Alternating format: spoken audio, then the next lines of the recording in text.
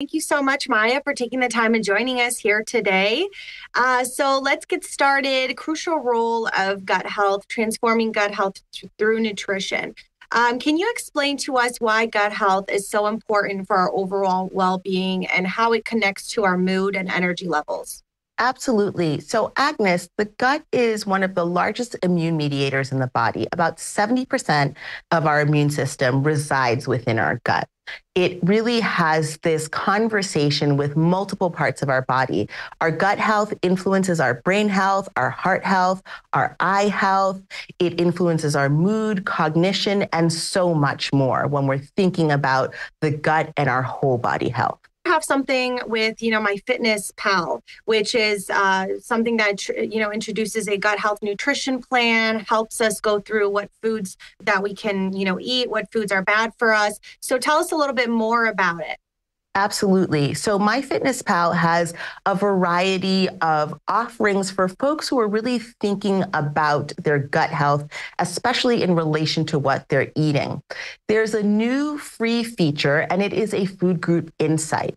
And what it does is it gives that user an overview of the number of foods that they've logged in a week, and it's then categorized by food group. They also offer a gut health recipe collection. And these recipes feature high fiber recipes with lots of fruits and vegetables. In addition to this, Agnes, there's also a gut health nutrition plan, as you mentioned. So myfitnesspal members who opt into this plan can learn the importance of fiber-rich patterns of eating. And there's also suggestions around fiber swaps, as well as ways to reduce your added sugar intake. And for those that have never used it or are not familiar with how to use it, is it a pretty easy app to kind of use and get started with? Yeah, I would actually say that it's quite user-friendly and intuitive. You can use the free version. There's also other versions that you can upgrade into premium. But basically, you're logging your food and nutrition, and then you can also toggle through and look for recipes. There's also community within the app.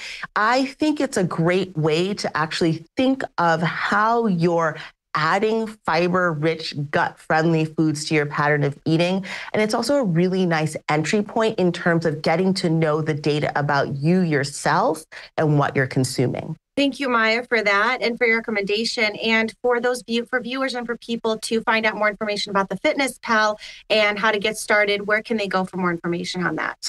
So folks who are interested in learning about more about myfitnesspal can go to the Google Play Store or to the Apple App Store and download the myfitnesspal app there. They can also go directly to myfitnesspal.com for more information. Thank you, Maya, for all of that. Thank you so much for having me. Take care.